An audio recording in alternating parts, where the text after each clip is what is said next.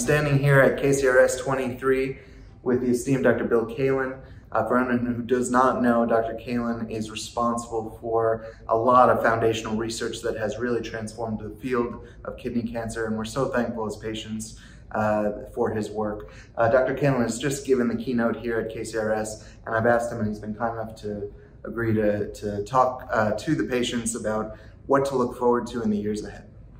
Dr. Kaelin. Yeah.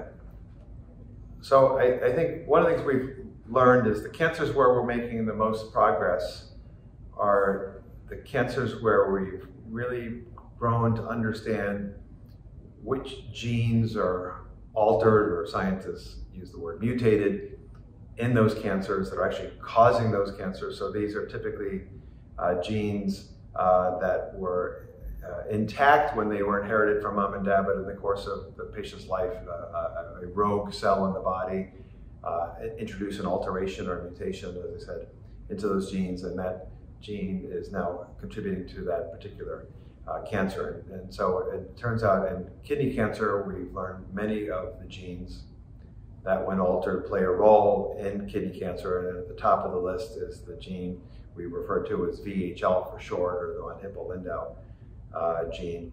But knowing the genes is not enough. You have to begin to understand what those genes do.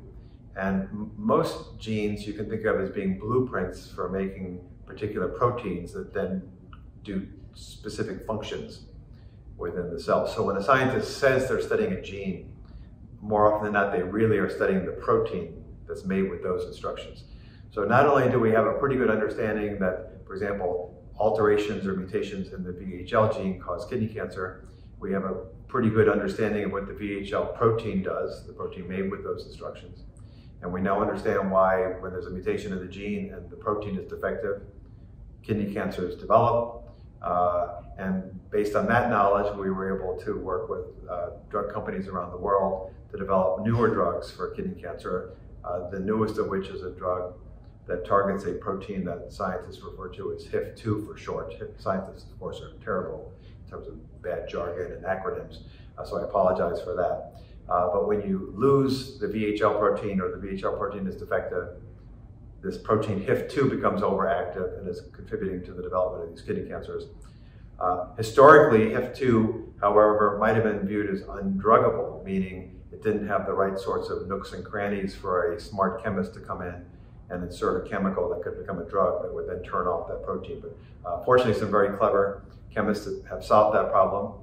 And so we now have a new class of drugs, HIF2 inhibitors, in various stages of clinical testing. So we're very excited about that. But VHL is not the only gene that gets mutated in kidney cancer, and we're learning about some of the other genes that contribute, and we think hopefully in the not too distant future that will lead to even more therapies. And then finally, it's been known for decades that kidney cancers tend to be fairly immunogenic, and that's a fancy word, but it just means that there was some indirect evidence that on occasion the immune system could in fact recognize kidney cancer cells as being dangerous and eliminate them. And now with so-called immune checkpoint inhibitors, another new class of drugs, in some cases we can rev up the immune system and get the immune system to tackle kidney cancer even better. That's gratifying, but scientists always like to know the how and the why. And now we're beginning to understand the how and the why the immune system would on occasion recognize kidney cancer cells. And if we can completely crack that code, there's hope that we can do an even better job teaching and informing the immune system in a way that will make it a better kidney cancer killer. So I think the two biggest areas of excitement, to summarize, are, I think, our understanding of the genes that give rise to kidney cancer is leading to new small molecule drugs that directly target the kidney cancer cell, and then we're learning new ways to engage the immune system to get the immune system to help us by eliminating the kidney cancer cells.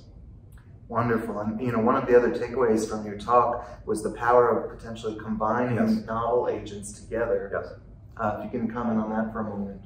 Yeah, I think understandably both patients and doctors get discouraged when they see patients who initially have good responses and then quickly relapse. But in many cases, those patients are being treated with a single drug, or if you will, a single agent.